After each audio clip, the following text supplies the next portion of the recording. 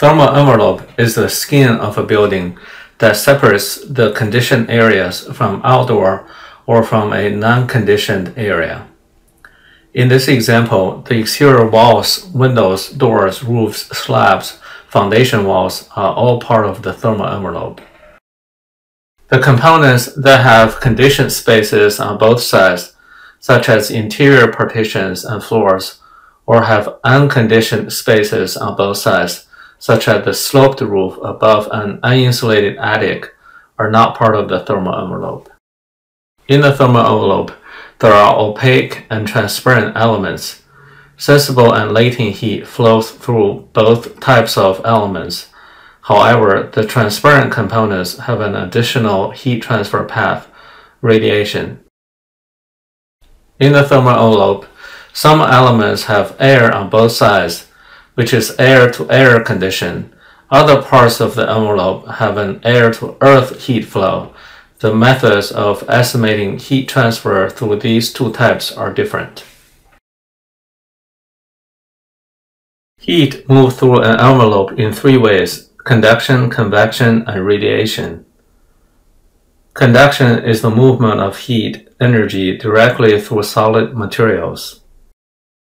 Radiation is the movement of heat through space as electromagnetic waves, such as solar radiation and thermal radiation. Convection is the flow of heat within a fluid, such as air. Infiltration is the convection of outside air into a building through breaches.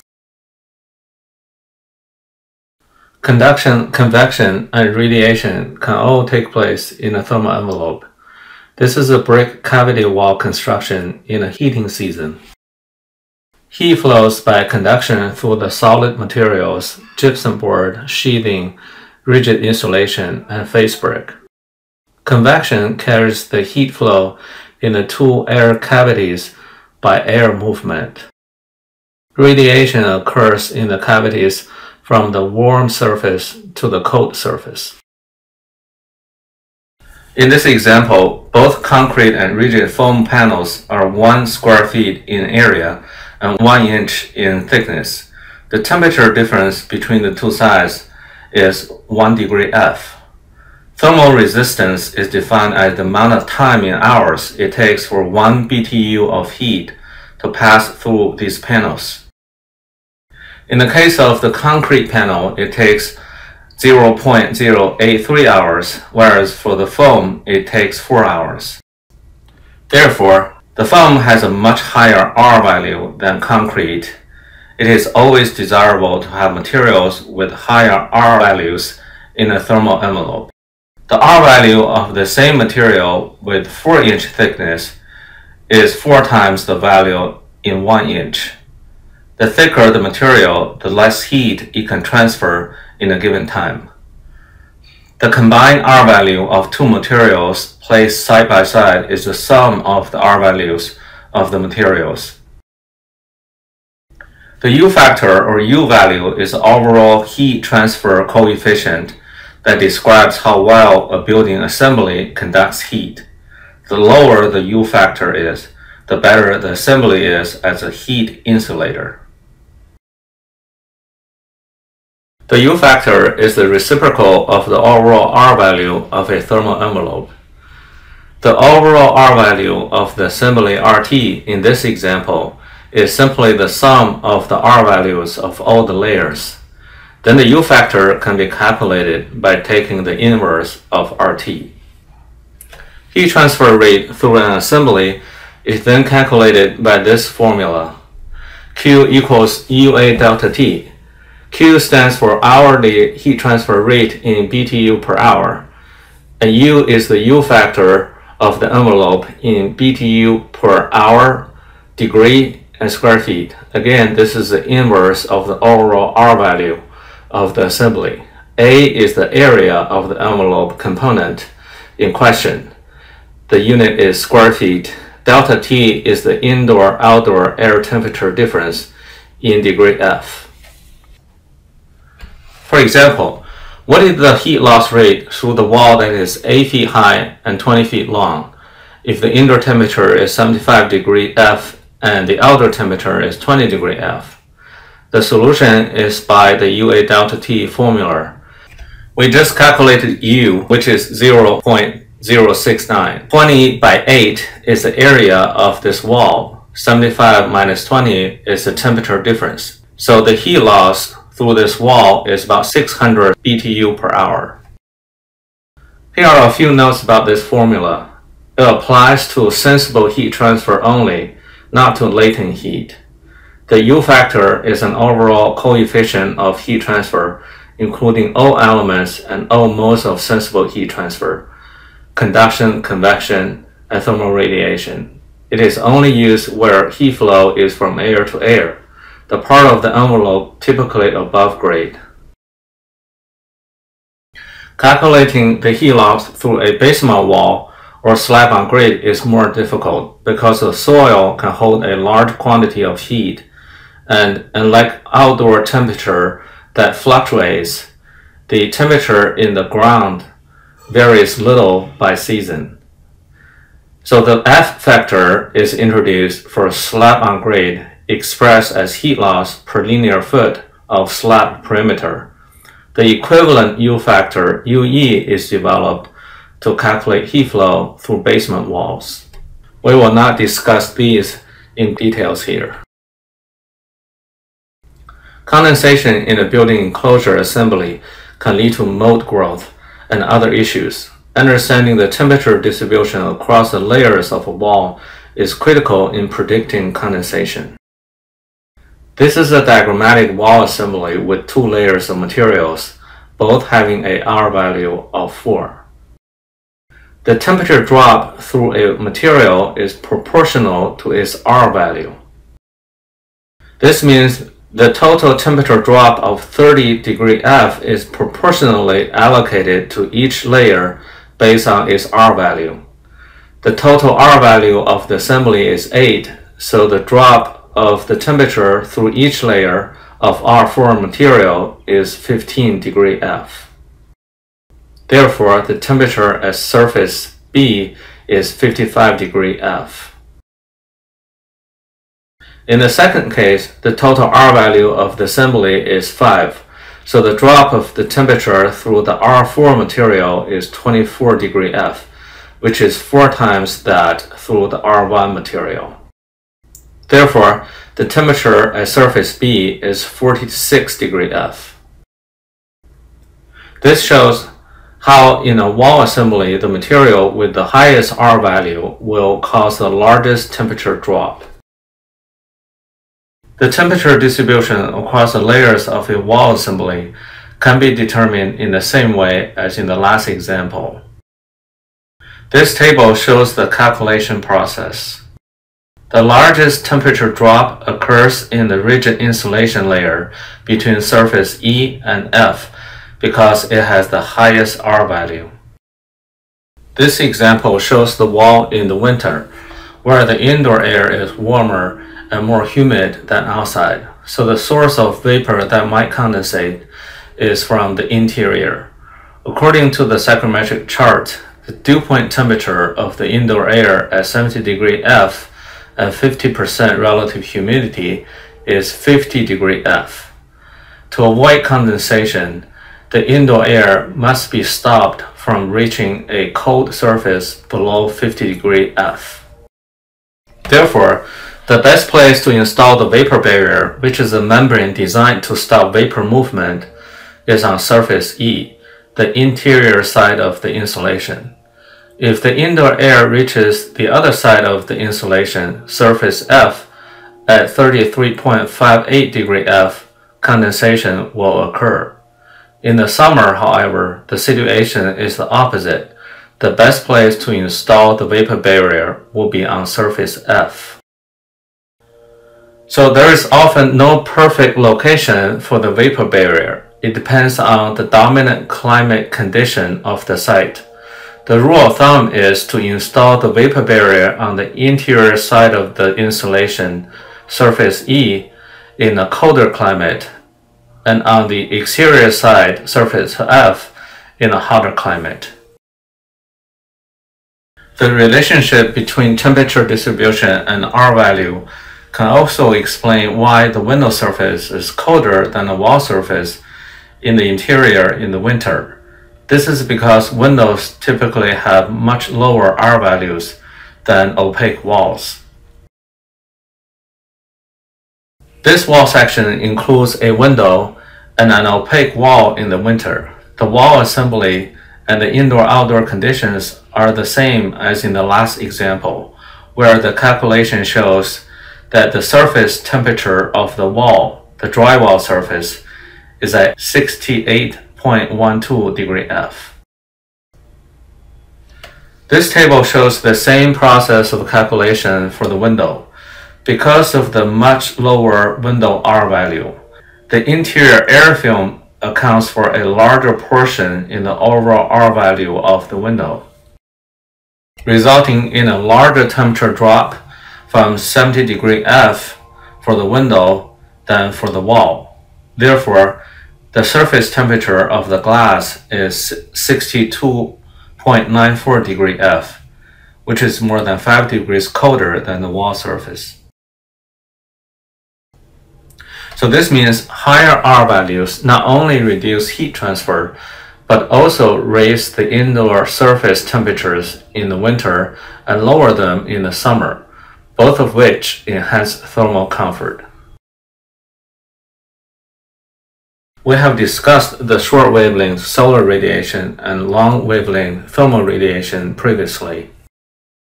Within solar radiation, there are ultraviolet, visible light, and solar infrared. Humans can only see the visible light spectrum between 740 and 380 nanometers. Thermal radiation refers to the radiant heat transfer between objects indoor and outdoor, such as human body, fireplace, radiators, etc. The radiation transmission of regular glass varies over different wavelengths. In general, glass is more transparent to short-wave solar radiation than to long-wave thermal radiation. This is the basis of the greenhouse effect. During daytime, the short-wave solar energy is mostly emitted into the greenhouse due to the glass high transmission to short-wave radiation. The solar heat warms up the items inside, and the energy turns into long-wave thermal radiation. When thermal energy is radiating through the glass to outside, the glass walls only light through a portion of it. Therefore, heat is trapped inside the greenhouse, making it a heat collecting space. For windows, the heat flow processes such as conduction, convection, and thermal radiation still apply, and are measured by the U factor as for opaque components. Windows have another unique attribute. They emit solar radiation, which is measured by solar heat gain coefficient. Solar heat gain coefficient is a number between 0 and 1. 1 means 100% of the solar radiation incident on the window is through the window, whereas 0 means no solar radiation is emitted. The third parameter, visible transmittance, indicates how much visible light is transmitted through a window. VT is a number between 0 and 1. 1 indicates the window emits 100% of the visible light, whereas 0 means none. As discussed previously, regular glass is more transparent to short-wave solar radiation than to long-wave thermal radiation. A large portion of the thermal radiation is stopped by the glass from going through. Low-E glass has a thin, transparent coating, the low-E coating, that reflects even more long-wave thermal radiation back to the inside. It is suitable for colder climates. Spectrally selective coatings are transparent to visible light but reflect both solar infrared and long-wave thermal radiation back to the outside. It is used in hotter climates to reduce heat gain while maintaining high visible light. Outdoor air is assumed to be fresh and clean. Indoor air gradually loses its oxygen and can also be contaminated.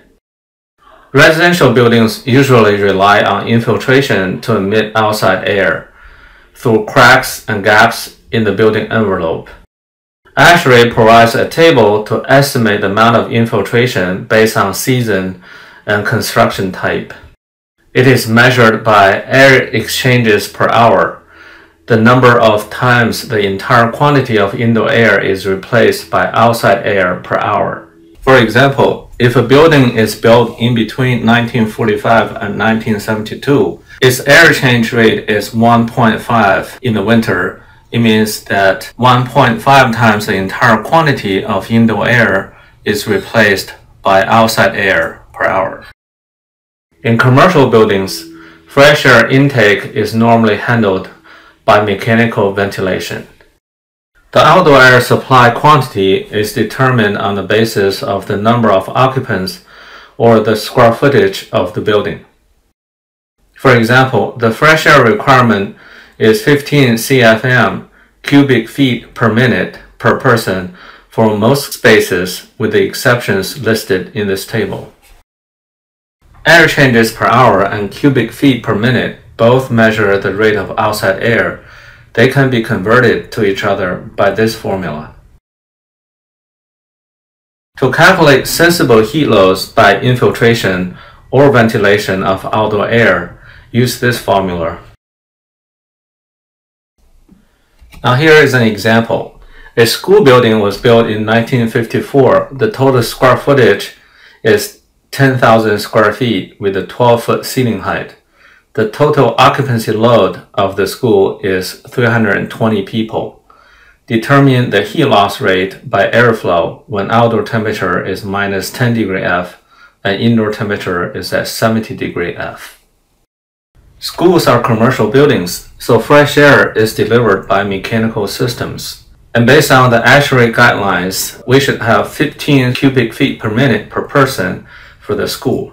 Because the school has 320 people, the total amount of fresh air intake is calculated by 15 times 320, and that's 4,800 CFM.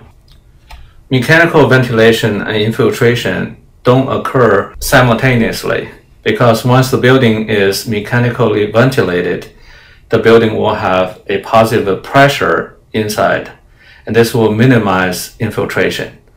However, there might be times when the building's mechanical ventilation system stops working, and during those times, the building will rely on infiltration for fresh air. And this is why infiltration is also calculated on the left here.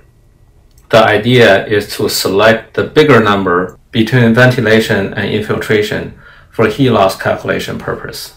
In this case, the ventilation rate is larger at 4,800 cubic feet per minute.